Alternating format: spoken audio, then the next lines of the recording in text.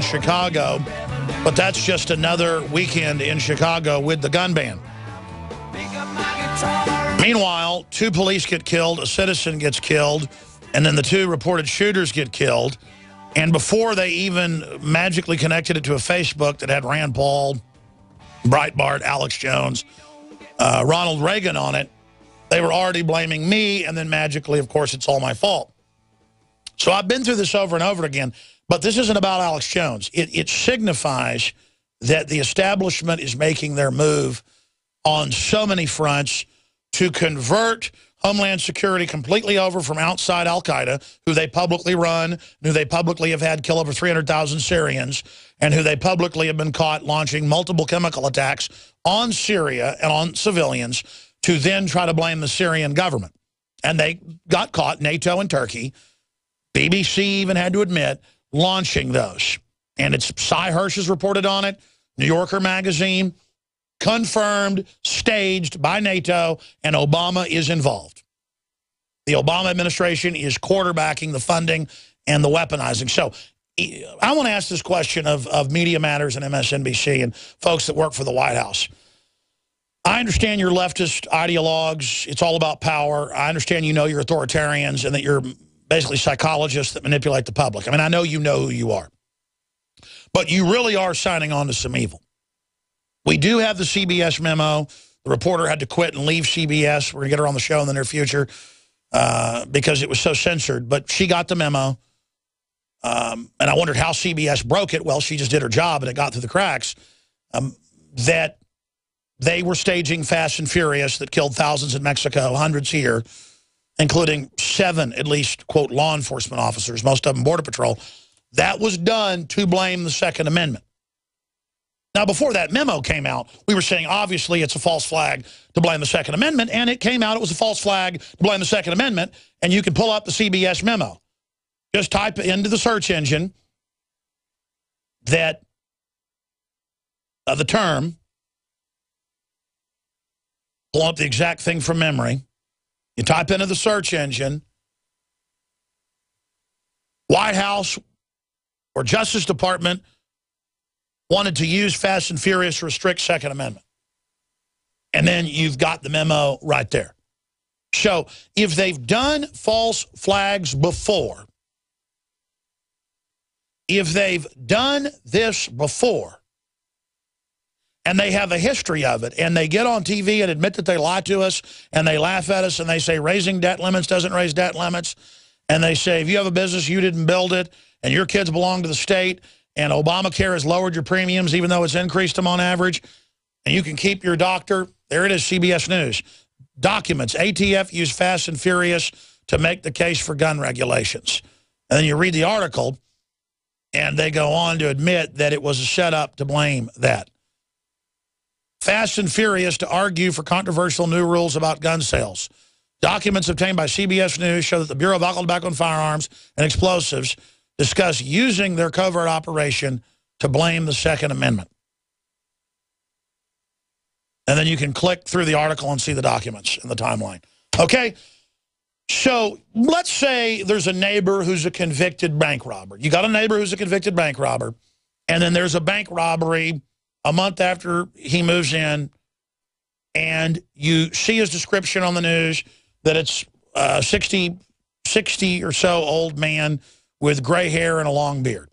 And you're looking out your back window at your neighbor who's just bought a new car and is eating a bunch of filet mignon in his backyard, and he didn't have any money the week before, and you're in a working class neighborhood. You're going to start to think, maybe my neighbor robbed the bank. He looks like he just came into a bunch of money. He fits the description, and I know he's a convicted bank robber. So if you started thinking, maybe Bob's the guy that just robbed the bank, he doesn't have a job, but he just bought a new car, are you a conspiracy theorist for thinking he may be a suspect? That's my issue.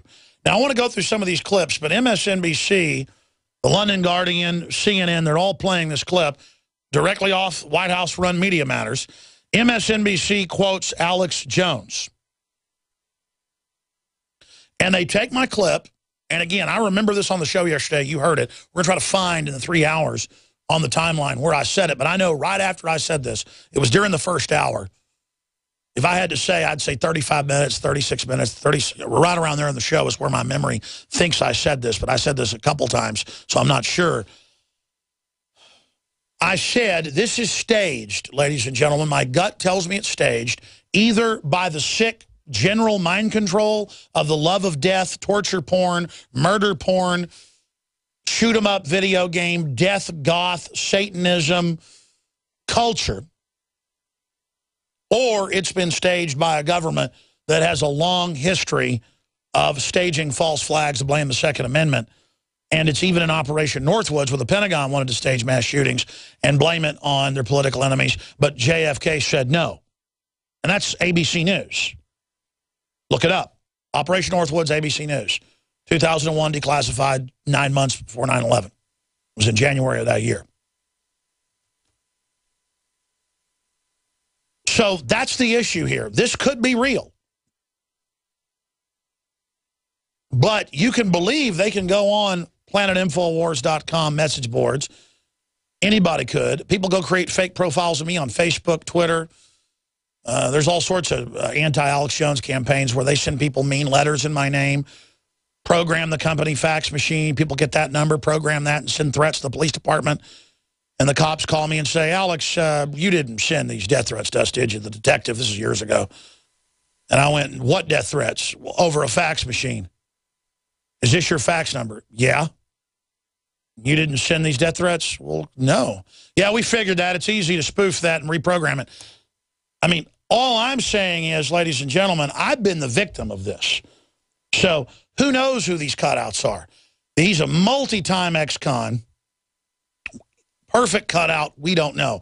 And they'll take an informant, they'll tell them they're part of a drill, they'll set them up. I don't know if that's what happened here.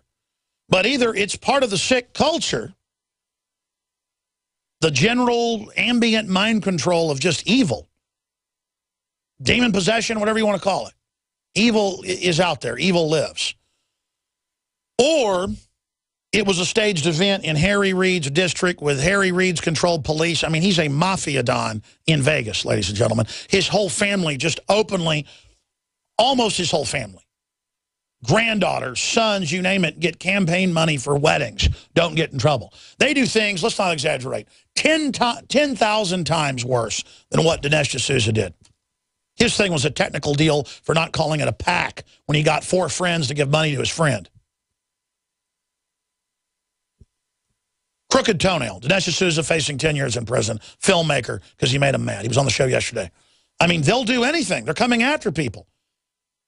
He gives his sons all these big Senate contracts, Chinese energy deal contracts,